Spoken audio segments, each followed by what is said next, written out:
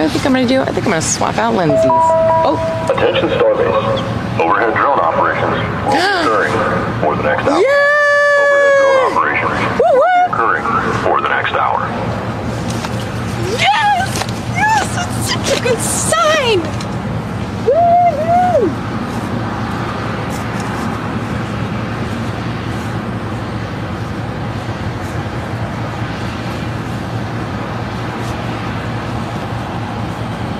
Still dancing.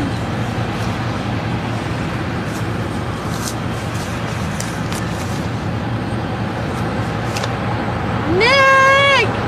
Coop! Yay!